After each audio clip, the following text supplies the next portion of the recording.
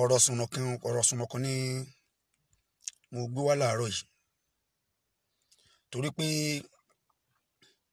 òwe tí àwọn bàbá wa máa ń pa òun náà ni pé ọ̀rọ̀ sùnùkùn rèé, ojú sùnùkùn òun náà la fi máa ń wò ó ń bọ̀ sí rèé, ó ń bọ̀ rèé, àwọn aládẹ́ẹ̀dẹ́ ó ń bọ̀ àwọn aládẹ́ẹ̀dẹ́. Ẹ máa bá mi love, like, ẹ sì máa bá mi share program yìí. Àwọn èèyàn ń pariwo Yorùbá nation, ọmọ Adéyẹmọ jáde lórí ọ̀rọ̀ ilẹ̀ Yorùbá. Wọ́n mú ọmọ Adéyẹmọ pamọ́, wọ́n kógun ja ọmọ Adéyẹmọ, wọ́n bà dúkìá rẹ̀ jẹ́, wọ́n balé rẹ̀ jẹ́. Wọ́n fi ọmọ Adéyẹmọ pamọ́ sí Benin Republic. Ṣùgbọ́n ẹni tó bá ta ara alé rẹ̀ lọ́pọ̀ ni wàláì kò ní ríra lọ́wọ́n. Ó ti ń ṣẹlẹ̀ báyìí, kò wá tí ì ṣẹlẹ̀ 2022 tá a wà yìí, ẹ̀rín tí ó ṣẹlẹ̀ kò tí ì ṣẹlẹ̀. ẹ̀yin ẹ wò ó, èló ń ṣẹlẹ̀ lẹ́kọ̀ọ́ yẹn láàrin Sanwo-Olu, odidi gọ́fúnà Lagos State, odidi Lagos State gọ́fúnà ó ń pàṣẹ lórí ntọ́fẹ́ lórí ìlú rẹ̀, wàláhì wọn àdá lóhùn. Wọ́n ní ọ̀dà wá látàbújá, order from above. Order, àwọn wo ni wọ́n gbé order dìde láti Àbújá tí wọ́n wá dominate Magodo Estate lẹ́kọ̀ọ́? Wọ́n dominate Magodo Estate lẹ́kọ̀ọ́. Ẹni tó wá jẹ́ aláṣẹ state nílẹ̀ Yorùbá nìyẹn o, Lagos State Governor ìyẹn Sanwo-Olu. Wọn à jẹ́ kó mọ̀ sí, wọn à jẹ́ kí Lagos State Governor ó mọ̀ sí ẹni tó jẹ́ Governor ìlú Èkó. Governor ìlú Èkó, kí anything tó ṣẹlẹ̀ lẹ́kọ̀ọ́ ó yẹ kí wọ́n carry Lagos State Governor, ó yẹ kí wọ́n carry rẹ̀ along. Wọ́n gbé order dìde láti Abuja direct to Lagos without the consent of Lagos State Governor pé káwọn àwọn ọlọ́pàá kí wọ́n wá dominate Magodo. Wọ́n lé àwọn residents, àwọn tí wọ́n ń gbénu estate yẹn wọ́n lé wọn jáde. Wọ́n á jẹ́ kí wọ́n rí lé wọ̀, wọ́n á jẹ́ kí wọ́n rí lé sùn. Gọ́fúnà tó sáyìn pé òun fẹ́ gbàṣẹ́ o láti protect dúkìá àti life àwọn aráàlú rẹ̀, wọ́n á sọ nǹkan kan fún un. Wọ́n á sọ nǹkan kan fún un. Subhanallah. Sẹ́ẹ̀rì intan sọ rèé o, ó ló ti ń ṣẹlẹ̀ díẹ̀díẹ̀ yìí o. Àfi ká múra. Àwọn wo ni wọ́n give order yẹn láti federal? Àwọn kan náà sá give order láti federal pé ká wá dominate Lagos, ká wá dominate Magodo. Láì bá múra, ọjọ́ tó bá sọ pé ká wá dominate odidi state, wàláhì bí ó ṣe ṣẹlẹ̀ nìyẹn tí ò ní sí nǹkan kan. Ṣé gbogbo ọ̀la rí fídíò yẹn, a rí interview tá a bá tí rí kí gbogbo wọn lọ wo Lagos State Television. Ká lọ wo interview, ká lọ wo nígbà tí Sanwo-Olu lọ bá àwọn ọlọ́pàá tí wọ́n dominate Magodo Estate. Àwọn ọlọ́pàá tí wọ́n dominate Magodo Estate, tí Sanwo-Olu ń bá ọlọ́pàá yẹn wí pé kó pe ọ̀gá wọn, kó pe IG, kó pe AIG. Lójú olówó ní pé with due respect sir, you can call him direct for yourself. Wọ́n yí àṣẹ gómìnà, àṣẹ Sanwo-Olu gómìnà, subhanallah, wọ́n yí àṣẹ rẹ̀ dànù. Àwọn wo lẹ́sẹ̀ bí ń pàṣẹ? Àwọn wo lẹ́sẹ̀ bí ń pàṣẹ? Ṣé ẹsẹ̀ bí Yorùbá ní ń pàṣẹ ni? Ṣé ẹsẹ̀ bẹ́ẹ̀ wà níjọba ni? Abẹ́ ṣe bẹ́ẹ̀ wà níjọba ni? Ṣé bí gbogbo yẹn làwa rí tá a fi ń bá yín sọ̀rọ̀ pé ẹ support ọmọ Adéyẹmọ, ẹ support àwọn tí wọ́n ń béèrè fún self determination, ẹ support bẹ́ẹ̀ tí ẹ ní support physically. Ó yẹ kó ní àwọn ọ̀nà tẹ́yìn náà gbà ran tí àwọn èèyàn ń béèrè fún. Ó ló ti ń ṣẹlẹ̀ yìí, order from above láti Abuja. Wọ́n send àwọn ọlọ́pàá wá, àwọn ọlọ́pàá more than 10,000 police wọ́n send ẹ̀ wá sí Magodo Estate kán wá dominate ibẹ̀. Láì kárí Lagos State Governor, láì kárí rẹ̀ along, láìka ìrà ṣé ṣùgbọ́n sáwọn lè ṣe bẹ́ẹ̀ nílẹ̀ Haúsá sóyún rẹ̀ lè ṣẹlẹ̀ l'Àbújá sẹ́rù rẹ̀ lè ṣẹlẹ̀ ní Kaduna sẹ́rù rẹ̀ lè ṣẹlẹ̀ ní Sanfara sẹ́rù rẹ̀ lè ṣẹlẹ̀ ní Kano sẹ́rù rẹ̀ lè ṣẹlẹ̀ ní Kano ṣùgbọ́n torí pé gbogbo ẹ̀yin gọ́vnà tẹ́ wà nílẹ̀ Yorùbá tí ìmọ̀ nǹkan kan pé kò sáṣẹ lẹ́nu yín tí ìmọ̀ nǹkan kan pé figurehead lásán lẹ jẹ́ tí ìmọ̀ nǹkan kan pé kò ságbára kankan lápá yín mọ̀ tẹ́ ẹ bá mọ̀ ni ẹni tí ọmọ Adéyẹmọ ń ṣe fún ní full support sì ran ọmọ Adéyẹmọ lọ́wọ́ sì ran lọ́jọ́ sọ pé ẹni bá ta ara alẹ́ rẹ̀ lọ́pọ̀ ni wàláì kò ní ríra lọ́wọ́n òun ló ti bóun ló ń ṣẹlẹ̀ yìí màkàmàkà ni òun ló ti ń kẹ̀yìn yìí ló ti ń ṣẹlẹ̀ yìí ojú ti odidi gọ́vnà Èkó odidi gọ́vnà Lagos State ojú ti gọ́vnà ìtìjú lọ bá kò níbẹ̀ low rank police officer gọ́vnà ń bá sọ̀rọ̀ kódà kò tẹ̀lé àṣẹ gọ́vnà kódà gọ́vnà lóhùn kí wá ní gọ́vnà kí wá ló jẹ́ chief security state rẹ̀ sí ẹ̀dá kan ara àwọn kùdìẹ̀kùdìẹ̀ tá a ní bẹ́nu constitution tí wọ́n ṣe tá a ní kò dá lélẹ́yìí ara àwọn kùdìẹ̀kùdìẹ̀ tí ń bẹ níbẹ̀ lélẹ́yìí tí ìjẹyà kankan gbogbo ẹ̀yin gọ́vnà ilẹ̀ Yorùbá yẹn ṣẹ̀ṣẹ̀ bẹ̀rẹ̀ sí ní jìyà ni tí ìmọ̀ nǹkan kan pé ọ̀sáṣẹ́ lára yín kò sáṣẹ́ lẹ́nu yín wọ́n ṣẹ̀ṣẹ̀ bẹ̀rẹ̀ sí ní máa fi hàn yín ní 2022 yìí bá ń sọ 2022 tá a wà yìí dàdán mọ̀ rọ́pọ̀lọpọ̀ àwọn nǹkan tí ó ṣẹlẹ̀ ẹ máa rí ọ̀pọ̀lọpọ̀ àwọn nǹkan tó máa ṣẹlẹ̀ gọ́fúnà Lagos State low rank officer kò dá gọ́fúnà kò dá Sanwo-Olu lóhùn táyà Èkó nínú gbogbo ṣe Èkó ò sí fọwọ́rọ́ dànù mọ̀ pé ojú àwọn èèyàn wọ̀nyí ojú wọn bẹ lẹ́kọ̀ọ́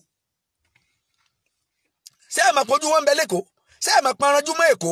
torí pé ọ̀pọ̀lọpọ̀ ti ń jẹ́ ọrọ̀ ajé ilẹ̀ Yorùbá Èkó lọ́wà wọ́n ń ranjú mọ́ Èkó all eyes on Lagos State gbogbo àwọn tó pera wọn ní Fúlàní Haúsá ọ̀kọ̀ọ̀kan yẹn wọ́n ń ranjú mọ́ Èkó wọ́n ṣetán láti gbé Èkó lọ́wọ́ yín wọ́n ṣetán láti gba Èkó lọ́wọ́ yín tí ó bá jẹ́ bẹ́ẹ̀ ni wáyé tí wọ́n á kàn sẹ́ndì wọ́n kó ọlọ́pàá lọ sí Lagos State láì kárí Lagos State governor along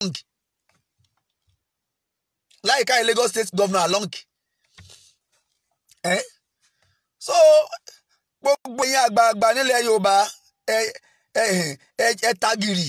ẹ jí dìde gbogbo ẹ̀yin àgbààgbà nílẹ̀ Yorùbá ẹ tagìrì ẹ jí dìde àwọn kan sọ pé à ń pèpè à ń ṣe ẹlẹ́yàmẹ̀yà kì í sọ̀rọ̀ ẹlẹ́yàmẹ̀yà lélẹ́yìí àwọn tí wọ́n ń ṣèjọba àwọn tí wọ́n sọ pé àwọn wá bí àlàáfíà ó ṣe nǹkan ó tó jù báyìí lọ ó yẹ kí nǹkan ó dáa jù báyìí lọ àwọn gangan ni wọ́n ń fi ẹlẹ́yàmẹ̀yà tó àwa ń pè wọ́n sákìyèsí ni àwọn gangan ni wọ́n ń ṣe ẹlẹ́yàmẹ̀yà tí wọ́n bá ṣe ẹlẹ́yàmẹ̀yà kí ló dé tí wọ́n á kàn ṣàyèdè kó ọlọ́pàá láì ní sọ fún Sanwo-Olu láì sọ fún Lagos State governor pé nǹkan báyìí kí wọ́n tiẹ̀ kọ́kọ́ pé ntọ́ ọ̀dà kí ni ìṣẹ̀lẹ̀ ní state yẹn táwọn ọba ní mission míì lórí Lagos State kí ni ìṣẹ̀lẹ̀ ní state yẹn agbọ́ báyìí wá solution sí o kí ló fẹ́ jẹ́ solution pé ẹni tó jẹ́ chief security state rẹ̀ pé béèrè nǹkan kan lọ́wọ́ ẹ kàn ṣàdédé kó thousands of police ẹ kàn kó wọn lọ sí Èkó ìjọ tó bá máa gba Èkó lọ́wọ́ yín wẹ́rẹ́ bá ṣe gbà náà nìyẹn ó sì níjọ́ kan lénìí tí ó bá jẹ́ pé mission mi ń bẹ lábẹ́ nǹkan yẹn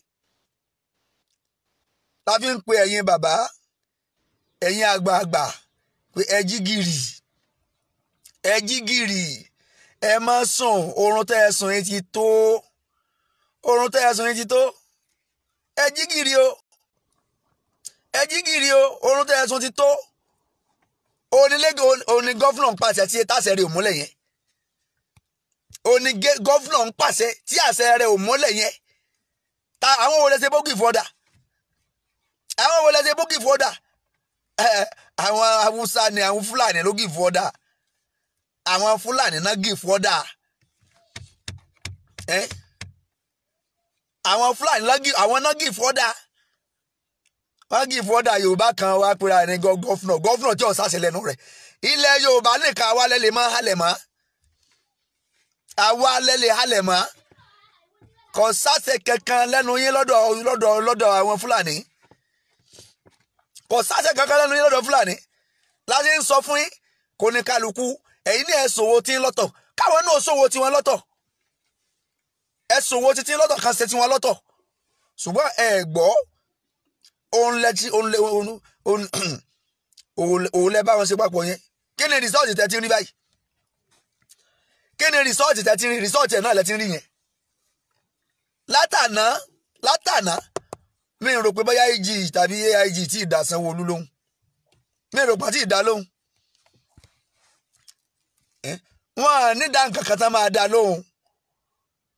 lẹ́yìn kí wọ́n tó pàṣẹ fún un pé n tá a fẹ́ rèé n tó gbọ́dọ̀ sí rèé n tá a fẹ́ rèé àní tó kàn dùn mí ni pé àwọn ẹni ẹlẹ́ni tí wọ́n fi owó tí wọ́n fi àìmọye owó kọ́ ilé sínú ẹ́stéètì yẹn ṣé wọ́n á kàn gbà lọ àwọn Fúlàní wọ́n á kàn lé wọn dànù bẹ́ẹ̀ náà torí pé àwọn tí wọ́n ń jà sí stéètì yẹn tó ń jà sí ẹ́stéètì yẹn wọ́n ti collude pẹ̀lú àwọn Fúlàní ó sì ti ní iye pìsẹ́ǹtì tí wọ́n ti jọ negotiate pé níbàyà níbí o negotiate pẹ̀lú fún ti lọ àwọn tí wọ́n ń jà lórí ẹ́stéètì yẹn wọ́n ti negotiate pẹ̀lú àwọn Fúlàní àwọn top Fúlàní lókè wọ́n dẹ̀ ti ní kíni wọ́n ti ní agreement láàrin ara wọn wọ́n ti ní agreement láàrin ara wọn tí ó bá jẹ́ bẹ́ẹ̀ ni wọ́n ní interest wọ́n ti ní influence lórí estate yẹn wọ́n ti ní interest lórí estate yẹn wọ́n ti ní influence ń bẹ tí ó bá jẹ́ bẹ́ẹ̀ ni kí lọ́kàn wọn látàbí láti kó àwọn èèyàn wá síbẹ̀ pé kí wọ́n ẹ bá ọlọ́pàá tí wọ́n kó lọ síbẹ̀ sí àwọn tí wọ́n wá kọ́lé bẹ́ẹ̀ síbẹ̀ sí àwọn yẹn ìsọmọ Nàìjíríà mọ́ tó bá tiẹ̀ wá já sí pé ìlẹ́gà ní ilẹ̀ tán rà tó bá tiẹ̀ wá jẹ́ pé ilẹ̀ tán rà ilé ẹjọ́ ti sọ pé bóyá ilé ẹjọ́ sọ pé bóyá kì í ṣe àwọn tí wọ́n talẹ̀ fún wọn náà nílẹ̀ mọ́. Whereas there must be a room for governor's intervention. Governor's intervention, there must be a room for it. Ó yẹ kí àyè lè wà láti fún governor láàyè láti dá sí ṣebí state ẹni. Ṣebí state ẹni ó yẹ ká àyè wà fún gómìnà tó yẹ pé tí Màgòdò yẹn ń bẹ ní abẹ́ rẹ̀ láti intervene lórí kíní ń ṣẹlẹ̀ ká sì fún gómìnà láàyè láti dá sí láti yanjú ọ̀rọ̀ yẹn. Kò tí ì sí tọ́kan fẹ́ dà ṣùgbọ́n torí pé gbogbo ọ̀nà náà ń wá láti wọ ilẹ̀ Yorùbá nínú first target òun náà sì ní Lagos State nígbà ìgbà Lagos State lọ́wọ́ ilẹ̀ Yorùbá wàláhì nǹkan sílẹ̀ Yorùbá so torí ìdí eléyìí gbogbo ẹ̀yin gómìnà láti Èkó ní Ìbàdàn ní káàkiri gbogbo ilẹ̀ Yorùbá afẹ́kẹ́ ẹ̀jíkẹ́ ẹ̀ mọ́ sùn gbogbo tó lọ́n bá fún yín lágbára láti lè fi kún ọmọ yín lọ́wọ́ ìyẹn ọmọ yín Adéyẹmọ tí ó fi kúrò níbi tó wà lọ́dún tá a wà yìí ẹ tètè bẹ̀rẹ̀ sí ní gbé ìgbésẹ̀ torí pé tẹ́ ẹ bá wò pé kọ̀ọ̀kan yín yóò parí bí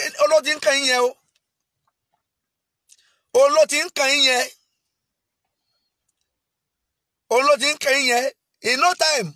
àwọn Fúlàní ó gba Màgòdò estate mẹ́yìn lọ́wọ́ wọ́n á gba Magodo estate mẹ́rin lọ́wọ́ tán bá gba bẹ̀ tán àwọn ibi tó ṣe kókó wọ́n á tún gbà mẹ́rin lọ́wọ́ ní Lagos State wọ́n ti ranjú sẹ́kọ̀ọ́ gbogbo ọ̀nà láti gba Èkó lọ́wọ́ yín lọ́wọ́ ẹ̀yin bàbá wa ńlẹ̀ Yorùbá wà láì náà ń sán gbogbo ọ̀nà láti gba tó bá wù yín ẹ̀sọ̀ pọ̀rọ̀ tí mò ń sọ ọ̀rọ̀ rírùn ni tó bá wù yín ẹni ọ̀sọ̀rọ̀ ń bẹ̀ over 1,000 police láti lọ take over Magodo estate for what purpose sógun náà ń jà nínú Magodo ni sógun náà ń jà ní over 1,000 police wọ́n ti ní influence lórí Magodo estate wọ́n sì ti ní another intention lórí rẹ̀ ẹ̀yin ẹ lọ tún wò tí ó bá jẹ́ bẹ́ẹ̀ kí ló dé tán kárí Sanwo-Olu along kí ló dé tán kárí Lagos State governor along Lagos State governor tún wá lọ síbẹ̀ ó tún lọ sọ fún wọn pé kán fákẹ́ẹ̀tì ibẹ̀ yẹn wàhálà yẹn wà dá governor lóhùn wọ́n láta àṣẹ láti òkè ni àṣẹ láti òkè ni it's like pé wọ́n ti gba Magodo estate lọ́wọ́ ilẹ̀ Yorùbá o tí ó bá jẹ́ bẹ́ẹ̀ ni wọ́n ní sẹ́ni 1,000 soldiers láti lọ take over Magodo estate 1,000 soldiers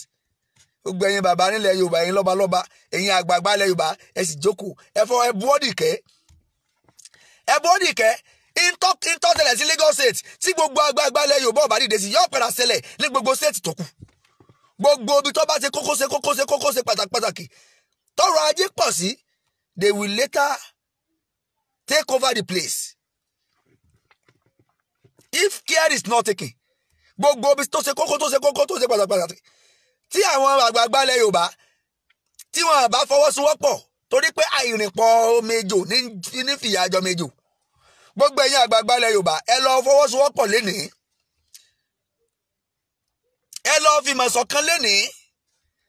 ẹ rìn papọ̀ lénìí kẹ́ lè bá rí ẹ̀tọ́ yín protect ẹ̀tọ́ àwa ọmọ yín kẹ́ lè bá rí protect gbogbo ẹ̀yin àgbààgbà ẹ̀yin bàbá wa ẹ má bára yín jà mọ́ ẹ má bára yín ṣọ̀tá mọ́ ìwọ ojú mi èmi ojú ọ òun lẹ fi ń sọ ogún bí àwọn ọmọ yín nù òun lẹ fi ń sọ ogún bí àwọn ọmọ yín nù látàbújá láti ilẹ̀ Haúsá wọ́n wá take over state wọ́n wá take over estate yín ní Magodo estate níbi tó wọ́n jù lẹ́kọ̀ọ́ nínú àwọn ibi tó wọ́n jù lẹ́kọ̀ọ́ ní Magodo estate wà àwọn brother wa tó ti wá kọ́lé síbẹ̀ ńkọ́ àwọn sisters wa tí wọ́n ti ra lé síbẹ̀ ńkọ́ ṣé kí tí wọ́n ó gbé ni ṣé kí tí wọ́n ó gbé ni àwọn tí wọ́n ní kán wá take over Magodo estate wọ́n ti ní interest ń bẹ o wọ́n ti layas pẹ̀lú àwọn alábọ̀dé kan nílẹ̀ Yorùbá ni o ó ti ní iye percent tí wọ́n ti promise wọn ni o pé tá a bá rí gbà ẹ má wọ́rì nǹkan báyìí ló máa jẹ́ títí níbẹ̀ tẹ́ ẹ bá lè ṣiṣẹ́ pẹ̀lú wa tẹ́ ẹ bá wa take over rẹ̀ nǹkan báyìí ló máa jẹ́ títí níbẹ̀ bí kú ilé ọ̀pá nítorí olè pa yẹn o ṣùgbọ́n tó dùn ẹ̀mí jù ni pé èwo governor of Lagos State kò sí àṣẹ lẹ́nu rẹ̀ èwo governor of Lagos State kò láṣẹ lẹ́nu kò lè decide ní state yẹ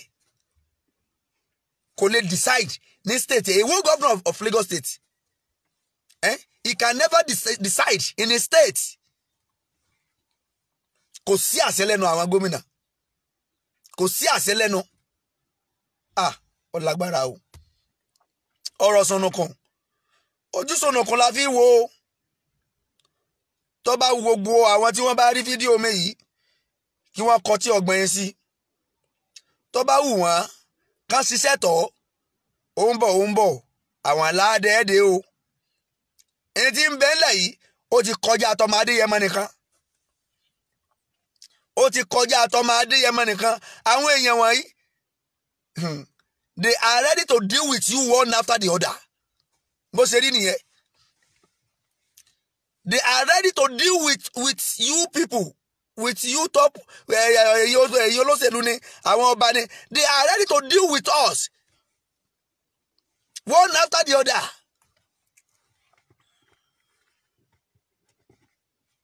láti ilẹ̀ Haúsá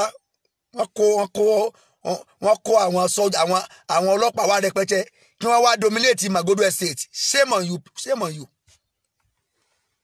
shame on you leaders. Bóyá torí pé wọ́n fẹ́ ṣe gómìnà, bóyá torí pé wọ́n fẹ́ ṣe pírẹsidẹ́ǹtì, ẹ fọ̀gọ́n Magodo. Ṣé ẹ máa fọ̀gọ́n Magodo torí pé ẹ fẹ́ di pírẹsidẹ́ǹtì, ẹ fi ilẹ̀ fún wa. Torí pé ẹ fẹ́ di sẹ́nétọ̀, ẹ fi Magodo lẹ̀ fún wa kí wọ́n take over rẹ̀. Torí pé ẹ ń wá ipò òṣèlú, ẹ fi Magodo sílẹ̀ fún wa ká take over rẹ̀ kó máa jẹ́ tiwọn. Ṣé ẹ máa fi Magodo estate sílẹ̀? So àwọn èèyàn wa tán ti kọ́lé síbẹ̀ kí tí wọ́n gbé torí pé ẹ fẹ́ ṣe gómìnà, torí pé ẹ fẹ́ lọ ẹlẹ́ẹ̀kẹta, ẹ fẹ́ lọ ẹlẹ́ẹ̀kejì, ẹ fẹ́ ṣe pírẹsidẹ́ǹtì, ẹ fẹ́ ṣe sẹ́nétọ̀.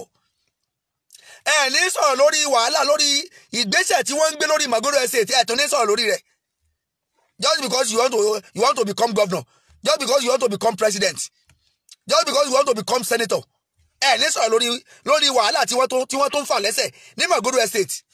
nítorí pé ẹ fẹ́ di president. Eléyìí ò bójúmu. Ẹ gba ẹ̀tọ́ àwọn èèyàn yín fún wọn. Ipò tọ́lọ́run fi sí yẹn ẹ lò láti gba ẹ̀tọ́ àwọn èèyàn yín fún wọn. Ẹ lò ipò tẹ́ wà yẹn ẹ lò láti gba ẹ̀tọ́ àwọn èèyàn yín fún wọn. Ọlọ́run ọba ló nípò. Ọlọ́run lè máa mẹ́dà dépò. Tẹ́ ẹ bá fi ẹ̀tọ́ àwọn èèyàn yín sílẹ̀ láì gbà fún wọn, tẹ́ ẹ bá ní dépò náà ẹ̀ ní débẹ̀. Tẹ́ ẹ bá sì gba ẹ̀tọ́ àwọn èèyàn yín fún wọn, tẹ́ ẹ bá máa dépò yẹn ẹ máa débẹ̀. Ẹ máa débẹ̀. Ṣùgbọ́n eléyìí tó ṣe kókó fún yín o, tó wà tó jẹ́ priority fún yín, òun náà ni pé ẹ ṣe ìfẹ́ àwọn èèyàn yín. Ẹ má jẹ́ kí àwọn tí wọ́n kọ́lé sí Magodo estate, ẹ má jẹ́ kí tí wọ́n já sásán. Àwọn tí wọ́n kọ́lé sí Magodo estate, ẹlòmíì ò ní nǹkan kan mọ́ ju ilé tó ti kọ́ síbẹ̀ lọ. Ẹlòmíì ò ní nǹkan kan, kò gbọ́kànlé nǹkan kan míì mọ́ ju dúkìá property tó ti ní sí Magodo estate yẹn lọ. Nígbà táwọn kan bá wá kó ọlọ́pàá wá láti Àbújá, láti nọ́ọ̀tì tí wọ́n ní kí wọ́n dominate Magodo estate. Ṣé ẹ rí pé ìdójútì ní fún wa nílẹ̀ Yorùbá? Ṣé ẹ rí pé ìdójútì ní fún ilẹ̀ Yorùbá pé àwọn Fúlàní kan wọ́n wá dominate Magodo estate? Àbí ta ni IG? Ṣé Yorùbá ni IG? Ta ni AIG? Ṣé Yorùbá ni? Ta ló pàṣẹ? Tẹ́ ẹ bá lọ wádìí ẹn tó give order pé kán lọ dominate ibẹ̀, wàláhì kò lè jẹ́ Yorùbá. Ẹ lọ ṣèwádìí.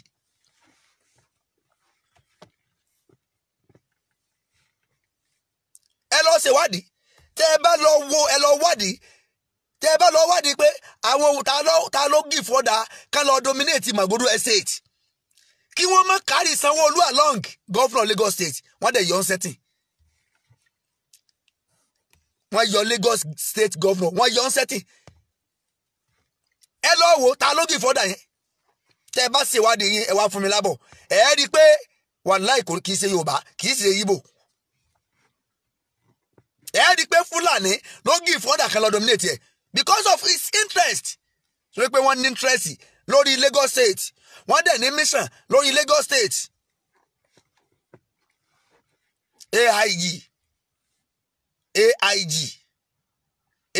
wọ́n ní AIG ló give order. Say AIG lè give order without the consent of IG. Láíláí kò tó bẹ́ẹ̀.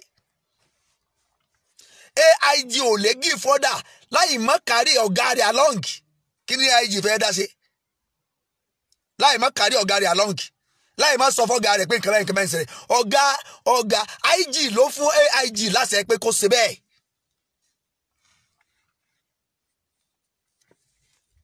Táwa ni IG? Ẹ̀yàwó ni IG? Èèyàn wo ni IG? Ta ni AIG? Ẹ̀yàwó ni AIG? Èèyàn wo ni AIG? Wọ́n ti tójú bọ Èkó. And they wanted to take over Lagos from you people. If you like sleep, if you like wake up, ara ń tàn sọ nìyẹn. Àwọn òfin wèrè, àwọn 1999 constitution yẹn is no more working again. Tí ò fún gómìnà láṣẹ lórí state rẹ̀ no. Figurehead governor wọ́n wá lé gbogbo àwọn residents àwọn tí wọ́n kọ́lé sínú Magodo estate wọ́n lé gbogbo wọn jáde wọ́n á jẹ́ ká gbénú ilé wọn. Wọ́n á jẹ́ ká sunú ilé wọn ilé tán fọwọ́ ara wọn kọ́. Tí wọ́n ra ilẹ̀ ẹbẹ̀ tí àwọn tí wọ́n ti ẹ̀ ń talẹ̀ tí wọ́n nílẹ̀ yẹn tí wọ́n bá ní misunderstanding láàrin ara wọn. Kò yẹ kó tó báyìí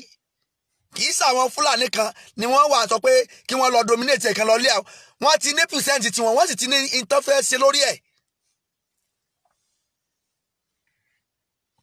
The same thing ní ọ̀nà tí wọ́n sọ yìí bàbá wa Adam Ọlárewájú Àdùnfẹ́ eléníyàn nǹkan ò ní sẹ́mi yín ẹnìrú nǹkan báyìí the same thing náà ló ṣẹlẹ̀ ní Lẹ́kí ní 2020. The same thing ló ṣẹlẹ̀ ní Lẹ́kí ní 2020. Ó ti ní lójú pé wọn à jẹ́ kí gómìnà Èkó gómìnà ilẹ̀ Yorùbá tó yẹ pé òun ló ní state ẹ̀ ó ní alákòóso state ẹ̀ wọn à jẹ́ kó wà wí ẹ̀ lórí bó ṣe kó ọlọ́pàá wá láti north wọ́n wá kó àwọn ọlọ́pàá wá láti north láti wá dominate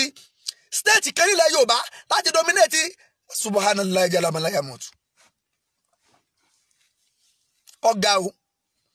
eléyìí máa jẹ́ ẹ̀kọ́ fún gbogbo ẹ̀yin gọ́fúnà nílẹ̀ Yorùbá tá à ń sọ fún yín láti ẹjọ́ yìí pé wọ́n Nàìjíríà àwọn òní kéèyàn ọmọ sí wọ́n Nàìjíríà ṣùgbọ́n ǹjẹ́ sọ work pẹ̀lú tó ṣẹlẹ̀ sí Sanwo-Olu níjẹta mánà tó give order TCP tí ẹni tí AIG rán wá tí ò tẹ̀lé àṣẹ ti Sanwo-Olu ẹni tó jẹ́ chief executive security of his state ẹni tó jẹ́ chief security state rẹ̀ tí wọ́n àtẹ̀ láṣẹ rẹ̀ wọ́n àjẹkọ́mọ̀ wọ́n kàn ṣàyẹ̀dẹ́ kọ́lọ́pàá wá wọ́n à sọ fún ẹni tó jẹ́ gómìnà state wọ́n à sọ fún gómìnà wọ́n à sọ nǹkan fún gómìnà wàwí ẹ̀ kàn ṣàyẹ̀dẹ́ dominate Magodo estate láì kárí gọ́fúnà along sí àṣẹ wa ń bẹ lẹ́nu gọ́fúnà báwọn. Sí àṣẹ ń bẹ lẹ́nu gọ́fúnà báwọn. Sí gọ́fúnà láṣẹ lẹ́nu báyẹn.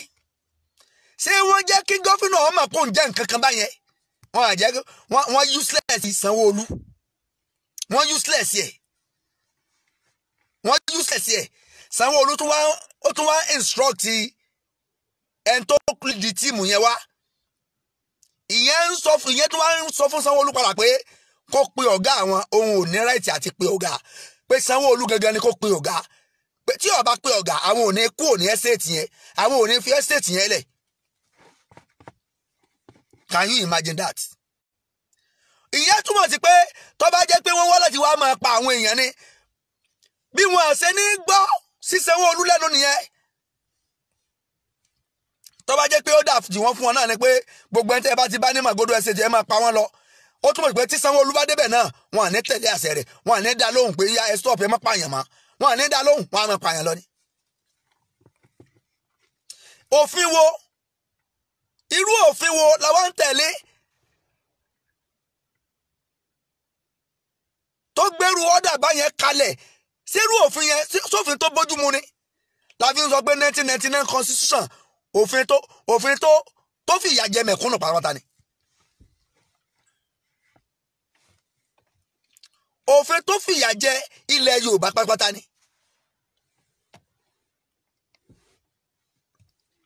Òfin tó fìyà jẹ wọ́n ilẹ̀ Yorùbá pàápàá ni. Òfin tí ò fún gómìnà láṣẹ lórí àwọn èèyàn rẹ̀. Tó bá jẹ́ pé aburú kan náà ní kí wọ́n máa fi ṣe àwọn èèyàn lẹ́kọ̀ọ́ tí wọ́n kó àwọn ọlọ́pàá ìwọlé bí Sanwo-Olu ó ṣe débẹ̀ lélẹ́yìí tí ó sọ fún pé ó yẹ stop ẹ̀ tí ó sọ fún tí àwọn ọlọ́pàá máa sọ fún pé yálàrá o agbàṣẹ látọ̀dọ̀ ọ̀gá wa ni a lè dúró a máa ṣàbúrú yìí lọ. Sí òfin wá nìyẹn òfin tó ní kí ẹjọ́ ọwọ́ state ó state láì má kárí gómìnà tí ń bẹ́ẹ̀ bẹ́ẹ̀ láì má kárí rẹ̀ along. Òfin tó useless àṣẹ tí ń bẹ lẹ́nu gọ́fúnà tó ń bẹ tó head list yẹn sí òfin nìyẹn. Sí òfin nìyẹn. sí òfin nìyẹn mọ̀kànmọ̀kàn lóye kan ó ti kàn yín gọ́vnà báyìí tó bá wù yín ẹ gbé ìgbésẹ̀ tó lákin tó bá wù yín ẹ máa wòran tó bá wù yín ẹ máa wòran ọjọ́ tí wọ́n bá wá máa sọ pé kí wọ́n wá dominate kí wọ́n wá take over state kọ̀ọ̀kan ó ń bọ̀ bá a ṣe pàṣẹ náà nìyẹn bí wọ́n á ṣe pàṣẹ nìyẹn bí wọ́n á ṣe pàṣẹ nìyẹn ó yá 30,000 soldiers ẹ kó lọ state kọ̀ọ̀kan ẹ lọ dominate ibẹ̀ ẹ lé àwọn governors yẹn síta if care is not taken irú nǹkan báyẹn ó ń bọ̀ wá ṣẹlẹ̀ so èmi ń ṣẹlẹ̀ yìí ẹ dákun ẹ bá wa love ẹ bá wa like ẹ bá wa share mo ń sọ eléyìí láti pe gbogbo àwọn àgbààgbà nílẹ̀ Yorùbá ṣàkíyèsí ṣé ẹ ti wá rí tọ́mọ Adéyẹmọ ń béèrè fún ṣé ẹ ti rí tí ń jà fún kíyàwó má bàa jẹ wá ni wàláì kíyàwó má bàa jẹ wá ni ìyàwó ní ìsìn sí kàwá tí máa jẹ àwọn gọ́vnà wa tó bá jẹ́ tí gọ́vnà náà bá nílé ní Magodo Estate wọ́n ti ti ilé tiẹ̀ náà pa tí sẹ́nétọ̀ kan nílẹ̀ Yorùbá bá nílé ní Magodo Estate wọ́n ti ti ilé rẹ̀ pa tí rẹ́ẹ̀pù kan bá nílé ní Magodo Estate wọ́n ti ti ilé tiẹ̀ náà pa síyà yẹn kò tí máa kẹ́ni kọ̀ọ̀kan yín láfi ní kẹ́ ẹ má kọtí ọ̀gbìn sí ìpèpè tí gbogbo ọmọ ilẹ̀ Yorùbá ń pèpè pé ìdádúró ilẹ̀ Yorùbá nìkan ifá àtọ̀ tẹ̀yìn ọba tiẹ̀ wá fẹ́ council sí correction 1999 constitution yẹn is not working.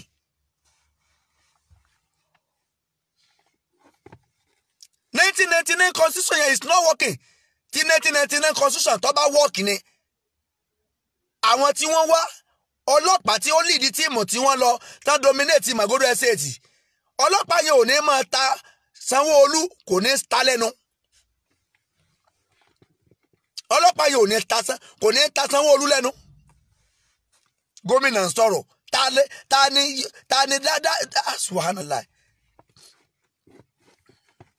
ta ni CP níwájú gómìnà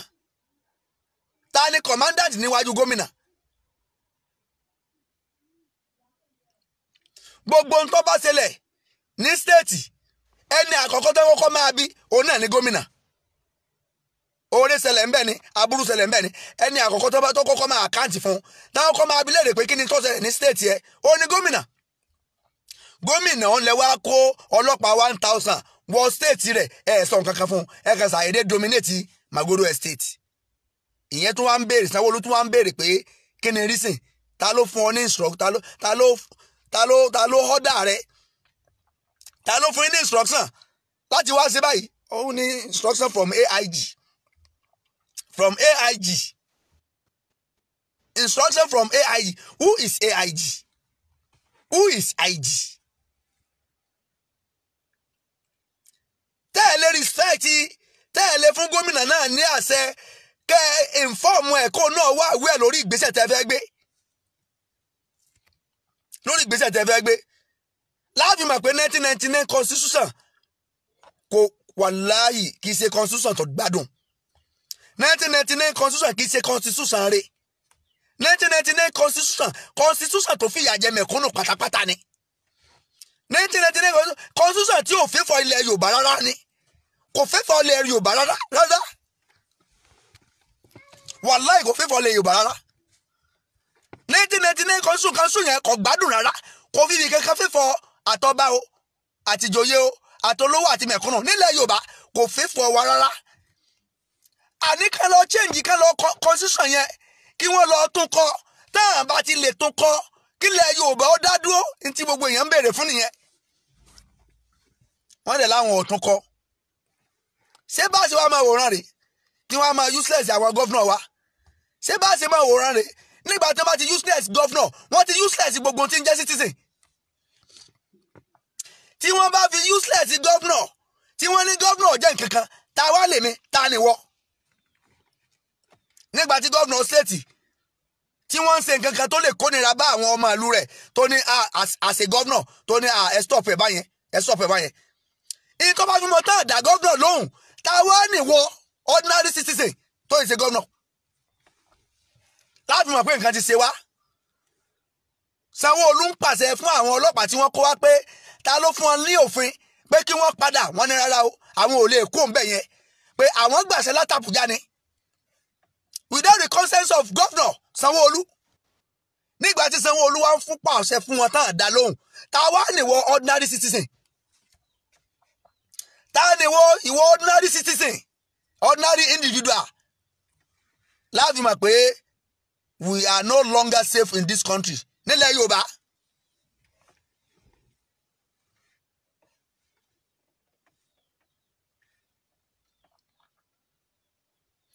Ṣé tí ń ṣẹlẹ̀ yìí só ń ṣẹlẹ̀ bẹ́ẹ̀ nílẹ̀ Haúsá só ń ṣẹlẹ̀ bẹ́ẹ̀ nílẹ̀ Haúsá só ń ṣẹlẹ̀ bẹ́ẹ̀ ní Jos só ń ṣẹlẹ̀ bẹ́ẹ̀ ní Kano só ń ṣẹlẹ̀ bẹ́ẹ̀ ní Kaduna só ń ṣẹlẹ̀ bẹ́ẹ̀ ní Maduguri kánsà déédéé kó 1000 policemen lọ dominate àdúgbò kan láì sọ fún gómìnà state ibẹ̀ láì sọ fún gómìnà state ibẹ̀ tá a bá wá wí tá a wí lọ wọn á ní constitution òfin làwọn tẹ̀lé irú òfin burú wo nìyẹn òfin ebú wo nìyẹn tó jẹ́ pé tó jẹ́ aṣáájú nínú ìlú sọ nǹkan kan fún tẹ́ ẹ bá fẹ́ pa gbogbo àwọn èèyàn ìlú rẹ̀ run bẹ́ẹ̀ sì máa pa wọn náà nìyẹn tẹ́ ẹ ní sọ nǹkan kan fún bẹ́ẹ̀ sì máa pa wọn nìyẹn. Sanwo-Olu wá débẹ̀ ó wá ń bá ọlọ́pàá yẹn sọ̀rọ̀ ọlọ́pàá yẹn ni òun gbàṣẹ látàbújá ni kò sí tọ́kan o. Sanwo-Olu tún wá sọ fún un pé call your boss pé AIG lójú kọ́ sọ fún AIG pé gómìnà Èkó ó ń bẹ níbí yìí o kọ́ wá gbé fóònù kó ń bá sọ̀rọ̀. Ọlọ́pàá yẹn ní láéláé ó ní kí Sanwo-Olu ó pe ọ̀gá àwọn fúnra rẹ̀ pé ohun ò tó bẹ́ẹ̀ láti pe ọ̀gá àwọn àti kí Sanwo-Olu ó pe ọ̀gá àwọn fúnra rẹ̀ pé kí Sanwo-Olu ọba ti lè pe ọ̀gá àwọn fúnra rẹ̀ àwọn ò ní kú òní Magodo estate torí pé order from above ni àṣẹ látọ̀dọ̀ ọ̀gá àwọn làwọn tẹ̀lé àwọn ò sì ní kú òǹbẹ̀. That is really insulting for Yoruba people. Àbùkù tó kan Sanwo-Olu gbogbo ilẹ̀ Yorùbá lọ́kàn gbogbo resident gbogbo ará Èkó ló fi kàn. Àbùkù tó kan Sanwo-Olu gbogbo ará Èkó ni wọ́n fi àbùkù yẹn kàn. Ṣé ẹ mọ̀ pé téèyàn bá jẹ́ aṣáájú níbì kan aṣáájú náà fọ̀rọ̀ sí lẹ́nu aṣáájú ni ọgbọ̀n gbẹnu àwọn tí ń bẹ lábẹ́ rẹ̀ sọ̀rọ̀. Àbùkù tó bá ti kan leader ó ti kan gbogbo àwọn tí ń bẹ ní abẹ́ leaders yẹn. Àbùkù tó kan Sanwo-Olu ó kan gbogbo ará Èkó wọ́n gbẹnu Sanwo-Olu sọ̀hún. Agbẹnu Sanwo-Olu sọ̀hún àwọn èèyàn sọ̀rọ̀ kan ṣebí nígbà tí wọ́n dáwọ́ lóhùn lórí 1999 constitution la ní ọ̀dà o tó bá jẹ́ pé 1999 constitution lẹ́yìn fẹ́ máa lò ayọ̀ǹda fún ẹ máa lò lọ ẹ jẹ́ kílẹ̀ Yorùbá dá dúró ẹ jẹ́ kílẹ̀ Yorùbá dá dúró lópin ìgbà tá à ń sọ pé 1999 constitution kì í ṣe constitution gidi constitution yẹn ìyẹn jẹ́ ní constitution yẹn wàhálà ní fún àwọn ilẹ̀ Yorùbá 1999 constitution kì í ṣe constitution wọn à ṣe fún ilẹ̀ Yorùbá.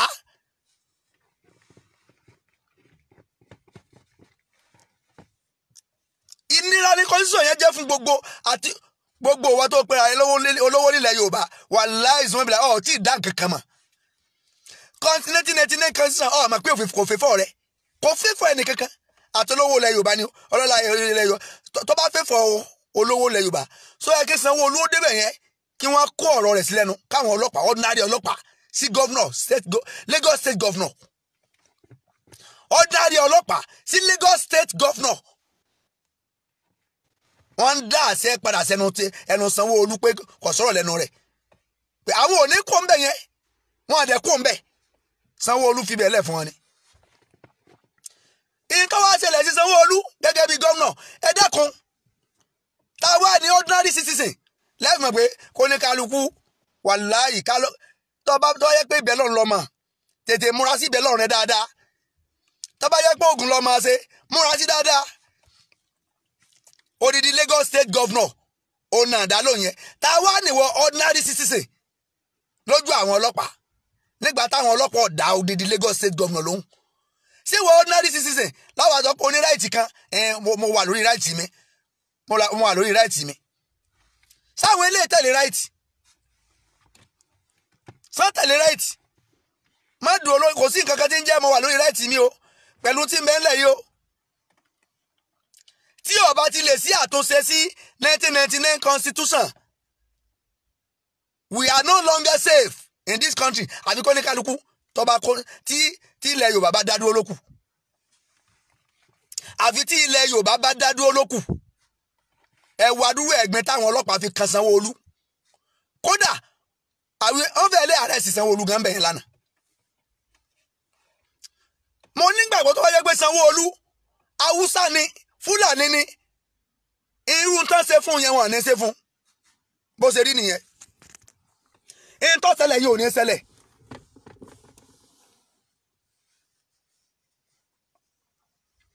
tó bá jẹ́ pé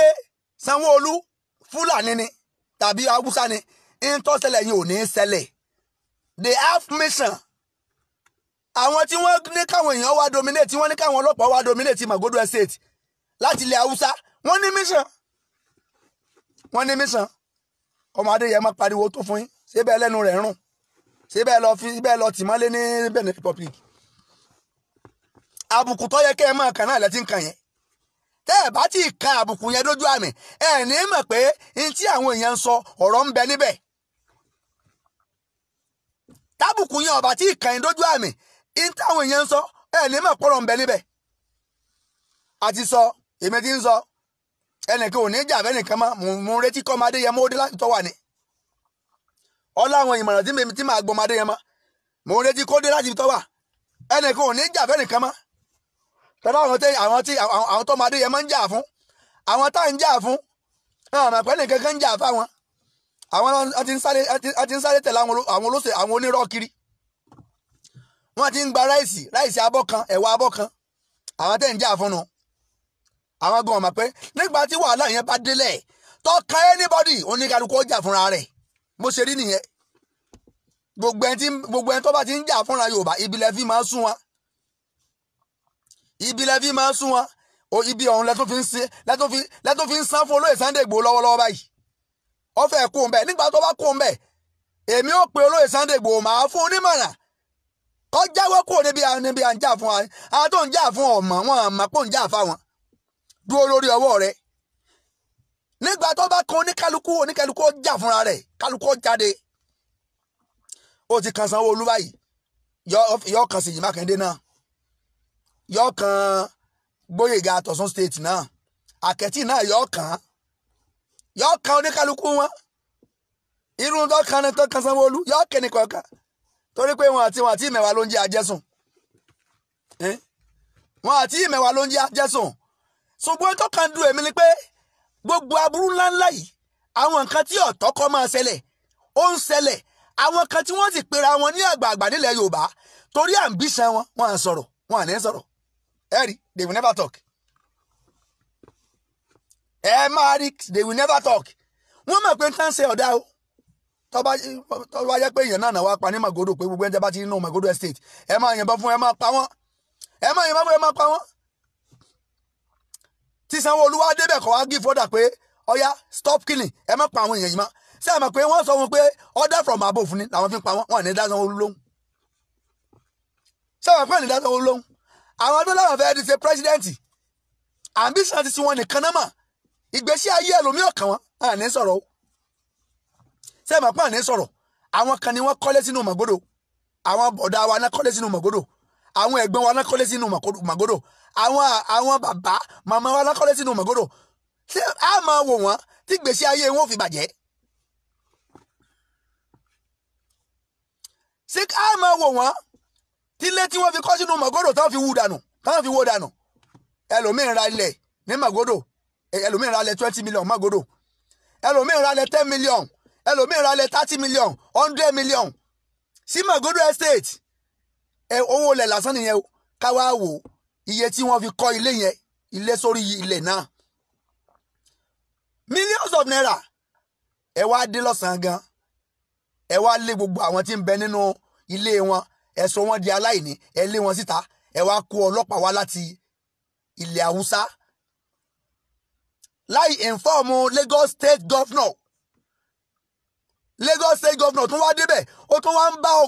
ọlọ́pàá tó lead tíìmù yẹn wá sọ̀rọ̀ ìyẹn ò dá kò tiẹ̀ dá Sanwó-Olú lóhùn ó ní kó pe ọ̀gá àwọn ò ní kó tí ọba pe ọ̀gá àwọn nìkan ló lè pe àwọn táwọn fi kó mẹ́yìn. ó túmọ̀ sí pé tí wọ́n bá jẹ́ pé wọ́n ní kán wá máa pa wá lẹ́kọ̀ọ́ ni tó bá jẹ́ pé wọ́n ní kán wá máa pa wá lẹ́ Yorùbá ni bí wọ́n ṣe ní dá àwọn àgbààgbà wa lóhùn lélẹ́yìí bí wọ́n ṣe ní dá àwọn àgbààgbà wa bí wọ́n ṣe ní dá àwọn gọ́dọ̀ lóhùn lélẹ́yìí pé order from above ní náà fi ní ká máa pa wọ́n tẹ́ ẹ̀ bá fẹ́ ká pa wọ́n mọ́ ẹ pé ọ̀gá wa lókè ọ̀gá wa ló láṣẹ àti pé wà tá a fi ní pa wọ́n mọ́ ọ̀gá wa ló láṣẹ àti pé wà tá a fi máa kó òǹbí tó ga subhanallah ẹni tó lè di tíìmù àwọn ọlọ́gá àwọn nìkan ló lè sọ fáwọn táwọn ò fi kó òǹbẹ yẹn kì í ṣe gọ́vnọ̀ kí wàá ní gọ́vnọ̀ jẹ́ gọ́vnọ̀ sí lẹ́kọ̀ọ́ a ní ilẹ̀ lẹ́kọ̀ọ́ a plot of land in Magodo estate now is 150 million naira.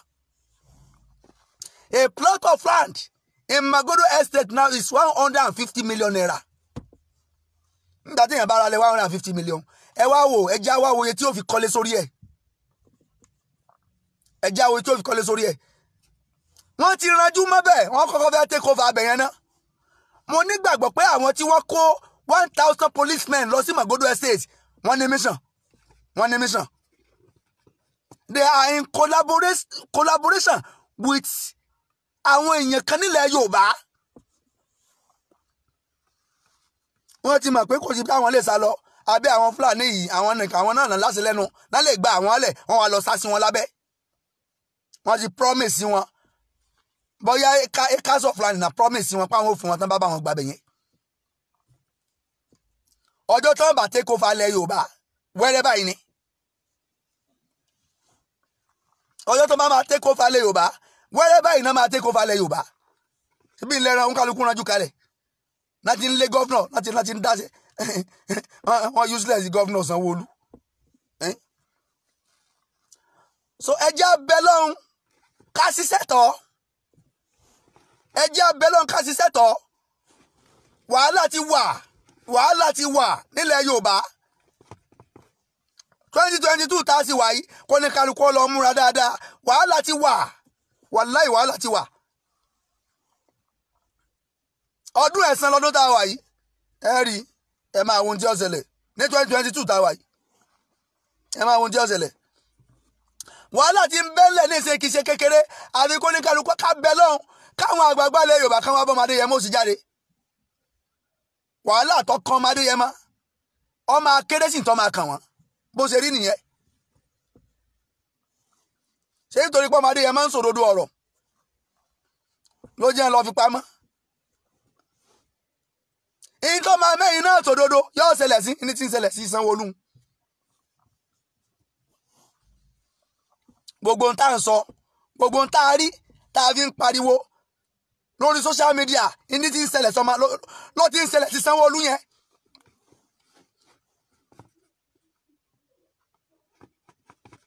ló ti ń ṣẹlẹ̀ wọ́n ti take over Magodo báyìí they have already taken over Magodo estate wọ́n ti lé gbogbo àwọn tí ń gbé Magodo síta AIG ti take over olórí ọ̀sánà àwọn èèyàn rẹ̀ kan wá take over rẹ̀ ayì gbọ́dọ̀ mọ̀ sí tírú eléyìí bá wá ń ṣẹlẹ̀ constitution ni wọ́n tẹ̀lé lóòótọ́ ṣé constitution tó tẹ̀lé yìí ṣé constitution tó dáa ni ní kéèyàn lọ kó wọnú ìlú onílùú kan kó má sọ fún aláṣẹ ìlú yẹn pé a fẹ́ wá ṣe báyìí nínú ìlú ẹ̀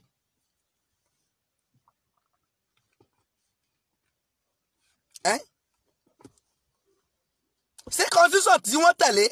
ṣé constitution tó gbádùn nìyẹn constitution tí ń ṣàárẹ̀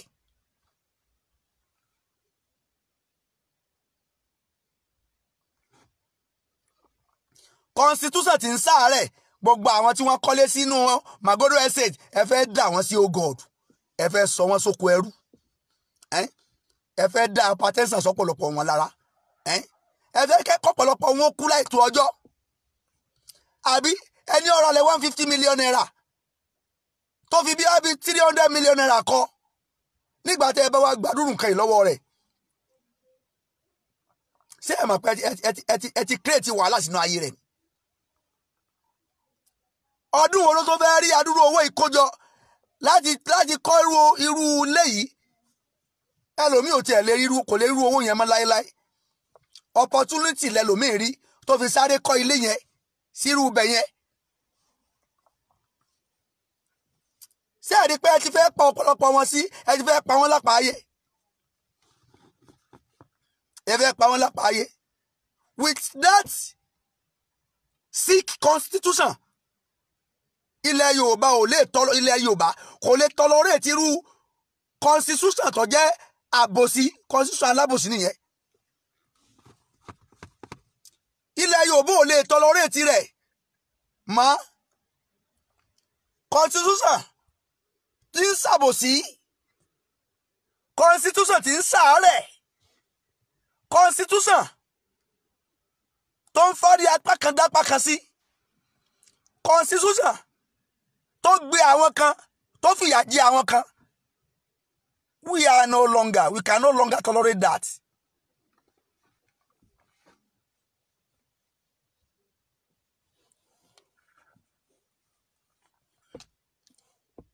ṣùgbọ́n nígbà tá à ń sọ tọ́mọdé yẹn máa ń sọ ṣebí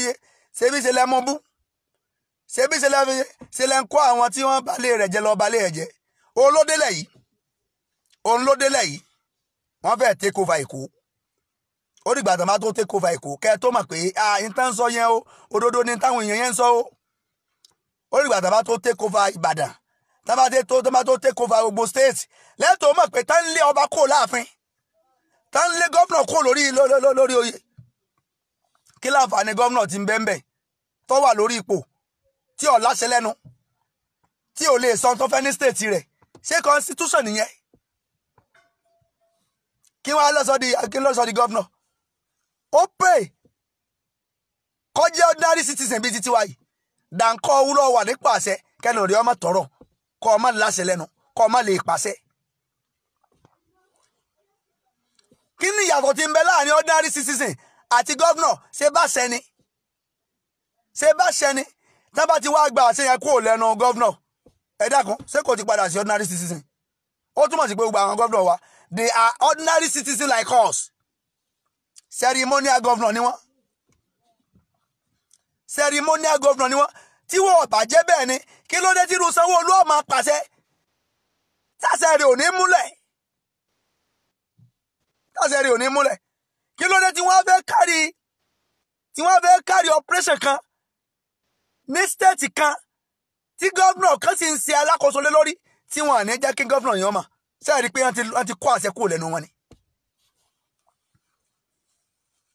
so kò sí ìyàtọ̀ sí tí ń bẹ láàrin wa àtàwọn gómìnà náà ní àṣẹ tí ń bẹ lẹ́nu wọn kí wọ́n pàṣẹ pé lónìí o ní Lagos lẹ́ni o ẹnìkan kan ò gbọ́dọ̀ sílẹ̀kùn kò sẹ́ni tó bẹ̀ láti sílẹ̀kùn ní Lagos State lẹ́ni o ọkọ̀ kankan ò gbọ́dọ̀ rìn lórí títì ń tá a fi yàtọ̀ síra wa nìyẹn èèyàn ni wọ́n èèyàn làwa náà àṣẹ tí wọ́n ń bẹ lẹ́nu wọn yẹn tó fi jù wá lọ yẹn tí wọ́n fi yàtọ̀ sí wa yẹn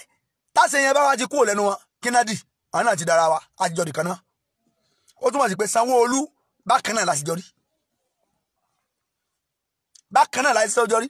lópin ìgbà tí Sanwó-Olú lọ bá tó lọ pàṣẹ fún wọn ní Màgódò pé káwọn ọlọ́pàá kú òǹbẹ̀ tó láwọn ò ní kú òǹbẹ̀ kọ̀ láṣẹ lẹ́nu nìyẹn so tírù mi bá débẹ̀ ní ìsìn tí n bá sọ pé ká kú òǹbẹ̀ sí àǹfààní kú òǹbẹ̀ torí pé I'm not in position to order them but Sanwó-Olú is in position to order them and they are in position to obey them to obey Sanwó-Olú. So in tó bá fi wá mú Sanwó-Olú tán tẹ̀lé àṣẹ rẹ̀ mọ́ èmi o àti Sanwó-Olú o àti wà ní the same position nìyẹn torí pé n tí Sanwó-Olú tó fi special tó fi yàtọ̀ sí ordinary citizen òun náà ní àṣẹ tí ń bẹ lẹ́nu wọn tán pa táṣẹ yẹn ọba ti wá sí lára wọn mọ́ we are the same.